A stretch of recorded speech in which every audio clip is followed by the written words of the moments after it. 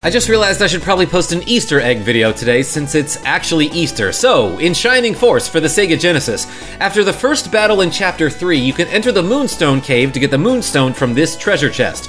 But also you can check the lower left corner of this cave to find the Sugoi Mizugi. 2 battles later in the area where you fight the Laser Eye, you can search this corner of the mountain plateau to find the Kitui Huku. These secret items are costume changes for your 2 lady mages, Tao and Anri. When placed in their respective inventories, they will go from looking like this to being fully prepared for battle. These 2 items have no effect other than changing the overworld sprites of those 2 characters. As a matter of fact, you can see that their battle sprites are unaffected by this costume change. But if for some reason you wanted your mages to be in a swimsuit and an evening gown, then you have your solution. So do it and tell your friends I'm great.